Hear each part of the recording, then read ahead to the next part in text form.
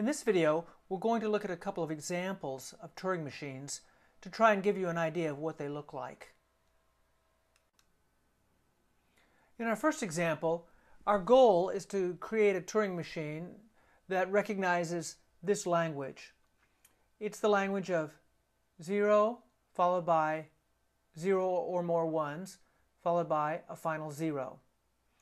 This language is regular, and so it's quite a simple language, and we don't really need the full power of a Turing machine to recognize this language, but it will serve as a nice short example of what a Turing machine looks like. So let's look at what we see. We see a number of states, including the initial state A and our accept and reject states. We always have exactly one initial, one accept, and one reject state. And out of each one of these states, we see a transition or an edge that's labeled with one of these symbols 0 or 1. We also have edges that are labeled with blanks. So let's try and see how this thing works. From the initial state, if we see a 0, we go to state B. Then if we see a 1, we stay in state B. We can see 0 or more ones, and we just take this transition over and over. Also, when we see our 0, we replace it with an X. And for each 1, we replace that with a Y. And we move right, so we are moving right through the input. And when we see our final 0, we replace that with an X and move right into state C.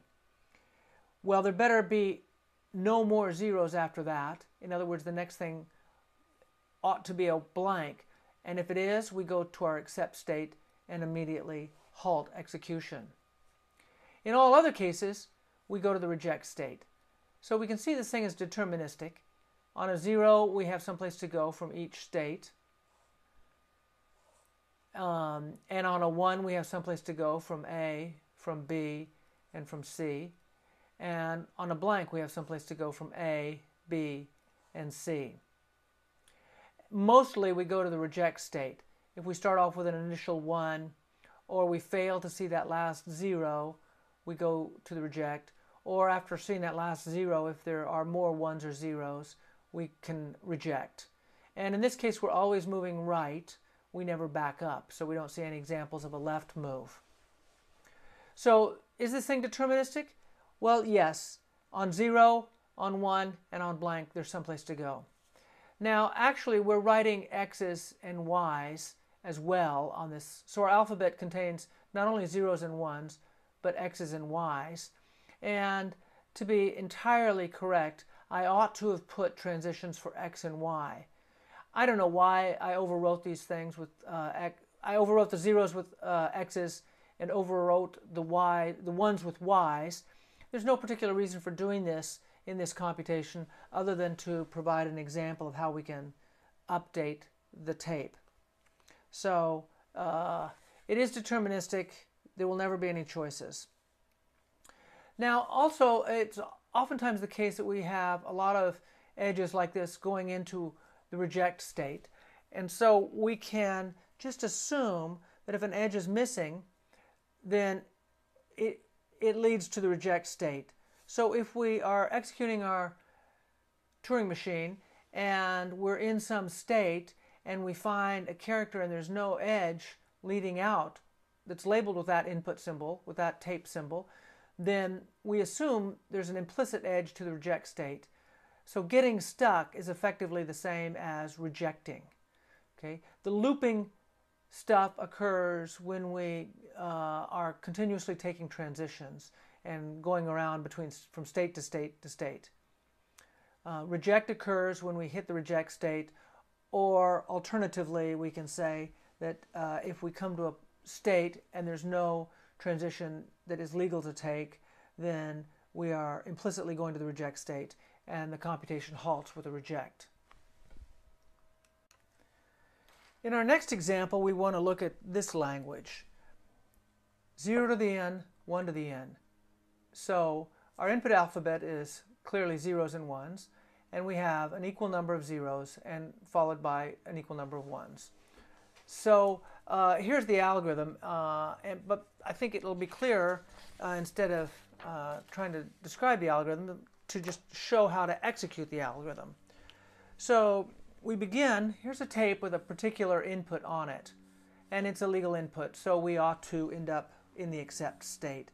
And we start with our head right there. And what we're going to do is we're going to modify the first tape cell and overwrite it to an X. So I'll just write it down here like that. And then we're going to move to the right, past a bunch of zeros until we get to a 1. And then we're going to modify that cell to a Y. And then we're going to start moving back to the left over zeros until we hit an X. And then we're going to take a step to the right, and we're going to see a 0 there. And so we're going to modify that to an X. And again, we've got this little looping structure here where we move past zeros. We have to move past any ones we've made so far. When we get to the next 1, we erase it and write a Y, and then move back over Y's and over zeros until we hit an X. And then we move right 1 square. And if there's still more zeros left, we overwrite that with an X. And then move right past the zeros and the Y's to a 1. And we change that to a Y. And then we move back past the Y's.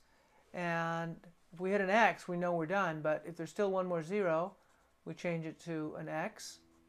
And then we move past any zeros, of which there are none at this point, and we move past the Y's to the next 1 that we encounter. We better find at least one of these. We better not hit a blank, but if we hit a 1, then we cross it out. And then at this point we can scan back, check that there are no more zeros, and then check to make sure that there are no more 1s. And at that point we can accept. So by accepting, we say, yes, this string is in the language. Reject is saying, no, this is not in the language. So here's the algorithm expressed in pseudocode.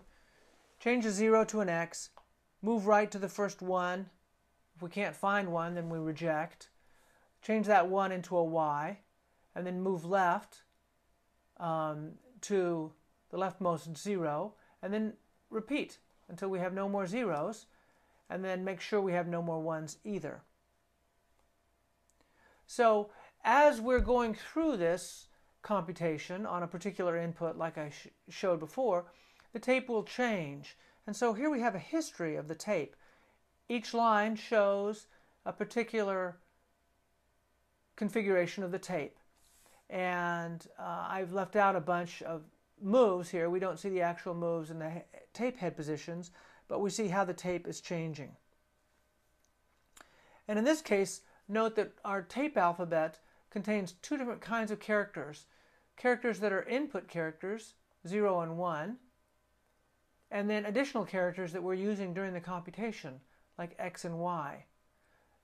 And finally, we have our blank. So when we get more precise and talk about our tape alphabet as opposed to our input alphabet, we'll make this distinction between input symbols and additional symbols that we use during the computation. Here is a Turing machine that I claim will perform that computation the way we've just described it. We have our initial state, we have an accept state. Here we scan our first 0 and turn it into an X and move to the right. Here, in this cycle, we skip past zeros without modifying them, and we skip past Y's without modifying them, always moving to the right, until we hit a 1, in which case we turn it into a Y and then move back to the left. Here we scan past the Y's and then past the zeros, moving to the left until we hit an X. We don't modify the X, but we move to the right, and we repeat.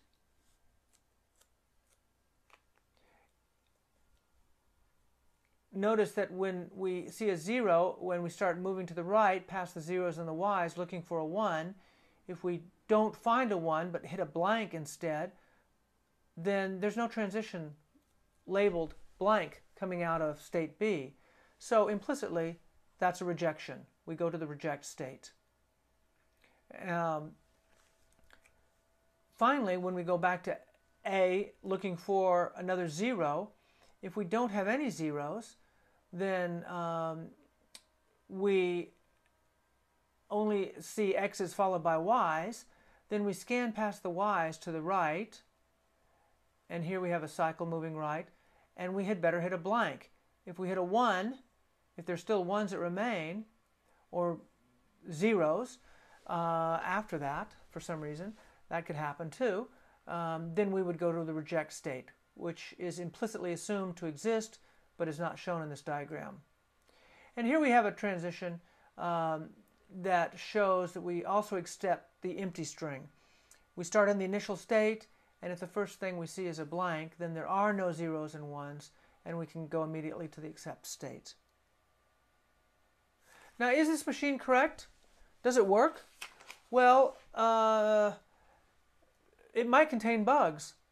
Okay, so it's like a program in those ways.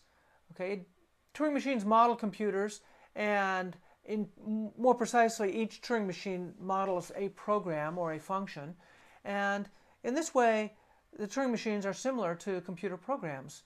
Maybe it contains a bug, maybe it's not correct, but these are questions you ask about any program.